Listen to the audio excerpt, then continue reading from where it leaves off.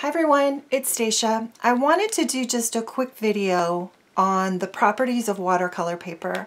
I know there are a lot of questions out there around watercolor paper. What type of paper should you use? What type of paper should you get? And can you use other art grade paper that you may have that you've used with other mediums such as acrylic or pastel? And so just wanted to share a little bit about my experience with watercolor paper and what I have learned about watercolor paper to help you kind of make your own decisions.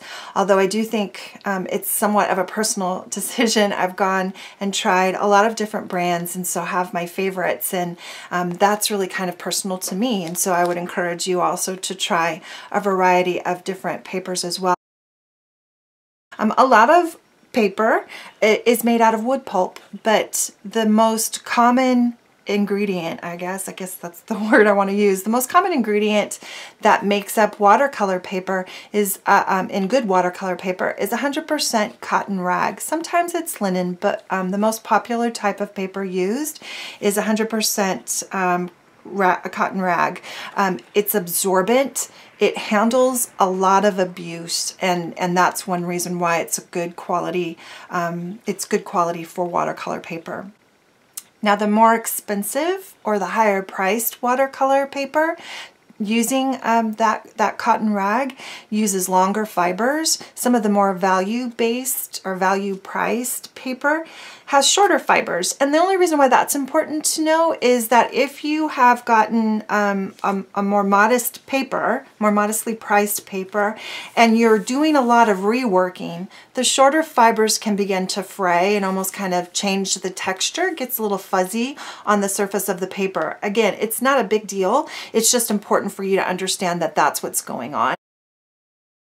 One of the key components about what makes watercolor paper different, though, is that watercolor paper has sizing in it.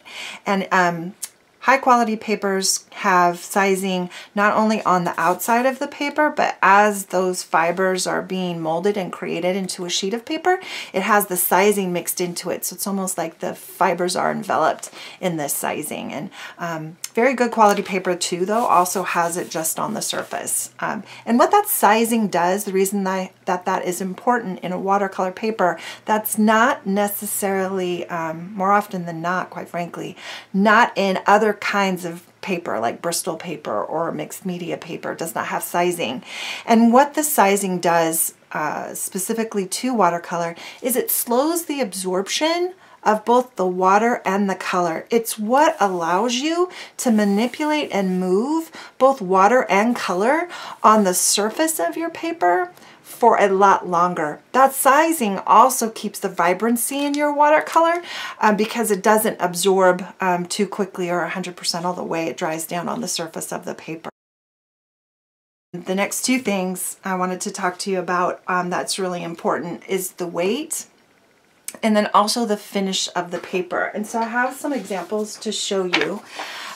You'll see the most common, and I do know that there are a variety of different different weights out there, but the most commonly seen weights, the most easily most accessible type of weights of paper is a 90 pound, 140 pound, or 300 pound. 90 pound is really kind of student grade with watercolor. The thicker, the better, the higher weight. Unlike in the modeling industry, the higher weight for watercolor paper, the better, because it can handle more water, it can handle more color, it can handle more erasing and abuse than a lighter weight one. And so I don't have any 90 pound watercolor to show you, but I do know on average, the average 90 pound weight watercolor is the same as two pieces of regular paper. Obviously it has the sizing, so it's not this paper, but I wanted you to see the weight. So this is the weight. There's a lot of people who will get 90 pound to practice on. I'm a big proponent of practicing on the same paper that you plan to create on, because it really gives you the opportunity to create something special and not have to transfer it over or be sad that you created it on a lesser grade paper. And not only that, but you're your paints and what you can do are different on a 90-pound piece of paper than it is off of a 140-pound or off of a 300-pound. And so I really encourage you to practice on high quality paper so that you get used to that and you can see what it can do. This is the same Strathmore paper that I showed you that I get on Ready Cut. This is just 5x7, but this is 140 pounds. So you can see it is, some people also call this student weight, although it is also used by many artists. The 140 is normally what I use, but it is much thicker than what you get here, right? It's much thicker, and you can, it can take a little bit of more abuse. And then the most luxurious, and I cut this off of a larger sheet because the sheet, again, was a 22 by 30, so it's really difficult to see. This is by Arches, but this is the 300 weight, and you can see the difference. I mean, it's kind of sad to compare them side by side, probably not very fair, but like you could cut bread with this 300-pound paper. A lot of people will create off of the 300-pound paper and not have to secure it because it almost feels like a really thin cardboard, but it's not. It's beautiful paper, but it is the most expensive paper that I purchase. I think it's the most expensive type of paper out there, so it is somewhat of an investment, but this paper is amazing to work on. But on a day-to-day basis, I use my 140 because it's also very strong and very good. I wanted to show you the final thing to help you make a decision in regards to the paper that you want to get and you want to create, and that is finish. And so when you speak to a watercolor paper finish, it really is about the texture that's on the surface of the page. And I tend to use a lot of hot press paper. Watercolor paper comes in hot press, cold press, and then a texture called rough.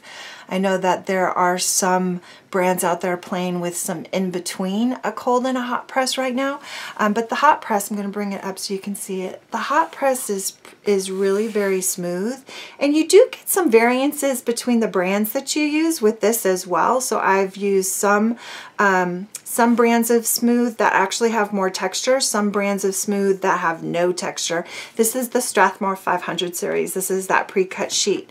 But I really like the smooth texture because I like to get a lot of detail in my illustration, and I like to use a lot of pencil line. And so the hot press allows me to do that and be able to manipulate my line and my color in the way that I want to. Also, I tend to scan my work. And so if you scan your work versus sometimes take photographs of your work, if it has a lot of texture on the paper, sometimes your scans get shadows on them because that texture, even though it's still somewhat subtle, causes little peaks and valleys, which is the beauty of it. But hot press paper is what I tend to use, and is sometimes a little bit easier for a beginner watercolorist to use because you're not having to take into consideration the texture so much of the paper and the finish so much of the paper. So I really do love the hot press. And also, just so you know, I know I've shared this in classes before, but the way I remember the difference between a hot press and a cold press is if you were to take your paper and run a hot iron over it, you would press out those wrinkles and you would press out that texture, and that's where you get that really smooth texture. And in fact, when these papers are being made, they do go over hot rollers, and that's what kind of smooths out all of that texture and gives it its smooth finish. On the opposite end, you've got cold press paper, and I think you can kind of see the texture in the cold press. So if you've ever, and I know I'm not the only one, been trying to iron something and not realize that the iron is no longer on, so you're ironing with a cold iron, this is what happens. The wrinkles still stay. You have that texture. And again, this is gorgeous to paint on. And when you are watercoloring on a cold pressed paper, your color will kind of get variations in the color because you will have colors settle in some of the valleys, and then more of the water or more of the paper shines through some of the hills in the paper, and so you get a neater variance, a neater texture, more variance and more texture with a cold press. And then the most textured is what they call rough. And so the rough texture really gives you a variety of different finishes. A lot of your handmade papers are probably going to be more rough. Again, make sure still though that a handmade paper is identified as a watercolor paper because that it has the sizing. Sometimes though, what I've found is with rough paper, the sizing depend upon how it's applied. Sometimes you get places where your paper really grabs your color and where it doesn't, and so sometimes the sizing can be a little bit haphazard as well, and you'll notice a difference. And so what I just wanted to show you is a very quick demonstration of watercolor on the 3 different types. So just want to make sure I'm lined up here and you can see it. So I've got hot pressed here, cold pressed in the center, and then this is the rough. I'm just taking a little bit on my core red. And see when you apply it to the hot pressed, it goes on very smooth. When you come in to the cold press, you can see that it starts, some of it starts, and it's pretty watered down, but some of it will start to settle in to some of the valleys and give you a little bit more texture, which is again a really nice effect and very unique. And then when I come over to the rough, you can see that you kind of have to be a little bit more deliberate if you want a full coverage. If not, it's going to leave you automatic white, which again I really like as well. But you can see the difference of how the hot press versus the cold press versus the rough. And again, you can see the variation in color as it begins to dry. You see that even more with the cold press. And a lot of it has to do with color as well. I hope this helped you a little bit understand a little bit more about watercolor paper and why it's an important aspect of you having fun and being satisfied with the pieces that you're going to create in flow. But if you do have any additional questions, please let Brandy or I know. Again, we will be sending out a supplies list that will have specific papers that Brandy likes to use and specific papers that I like to use. Please know that you can use whatever paper you do choose.